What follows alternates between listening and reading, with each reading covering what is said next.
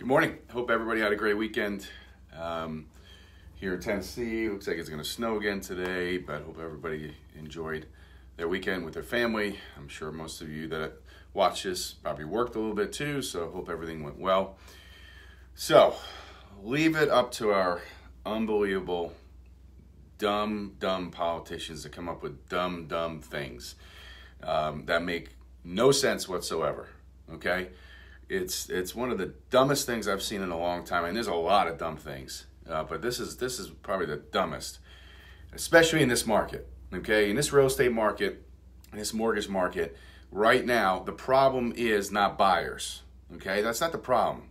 We're calling our pre-approvals every single week. We have like 70 plus people that we're touching base with every single week, and the main problem they have is trying to find homes, okay? If they can't find homes, because there's no inventory. That's the problem, okay? So instead of giving more incentives to people to buy more homes that aren't there, how about we give incentives to builders to build more homes? Something, okay? But why would you do that? Right now, it's the lowest in decades as far as the inventory. Why would you come up with something to throw gasoline on that even more? What's going to happen is that it's already happening, by the way. It's been happening for probably the last 6 months or so.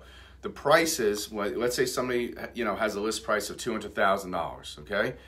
So what's been happening is that there's no inventory. So now you've got 3 or 4 or 5, 10 people trying to bid for this house, so they're bidding above the price already.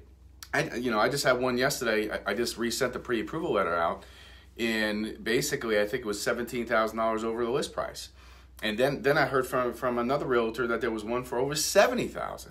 This is what we're dealing with. So why would you have a tax credit to get more buyers right now? That's not the issue. The issue is to build more homes. That there's just no homes out there. So once again, you get these politicians who think that they know because it feels good. It's not right. It doesn't make sense. It's not common sense, practical sense.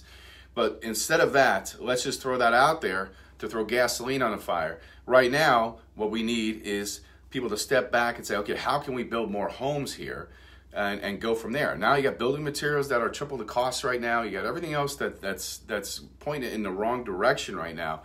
That has to be slowed down and then turned back the other way. How can we give more incentives to builders to build more homes? I'll give you very general. There's more things that people can do.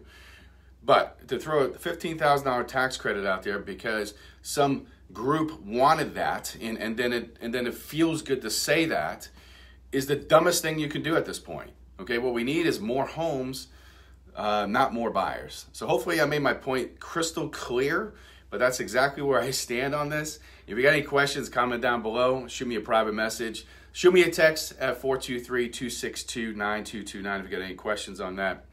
But I don't see it. I don't see it slowing down, and I see it getting a lot tougher, and I see prices going up. So appreciation is going to be there. Eventually, this will come to a head. But right now, in the near future, I think that's where we're going.